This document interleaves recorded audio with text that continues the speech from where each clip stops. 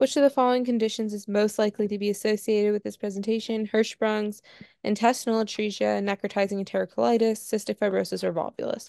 A newborn baby boy is brought to the pediatrician by his parents due to abdominal distension and failure to pass stool for the first 24 hours of life. The baby was born at 38 weeks via spontaneous vaginal delivery with no complications. The parents are both healthy and have no significant family history. On examination, the baby appears to be in mild distress. The abdomen's distended, and there is no evidence of a bowel movement. An abdominal x-ray demonstrates a dilated bowel loop and a ground glass appearance in the right lower quadrant.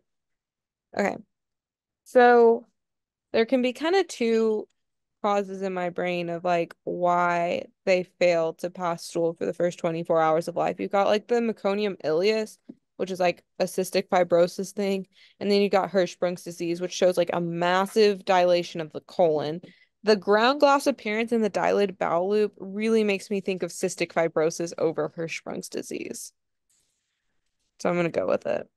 And there Cystic could be other fibrosis? reasons too for failure to pass meconium. I'm not saying those are the only two. They're just the Sure. ones I'm suspicious of. Okay. Final answer. Yeah. Okay, so let's talk about this here. So, um, ground glass appearance quadrants, characterized by absence of ganglion, right? So you thought it was maybe cystic fibrosis can also give you meconium, of course, too, but apparently is it dilated? Yeah, dilated bowels, right? And no evidence of bowel movement. So yeah, cystic fibrosis can give you kind of that thick meconium, right?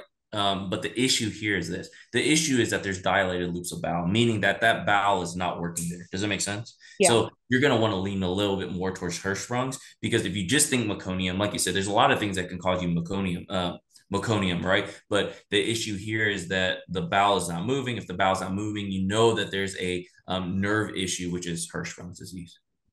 That makes sense.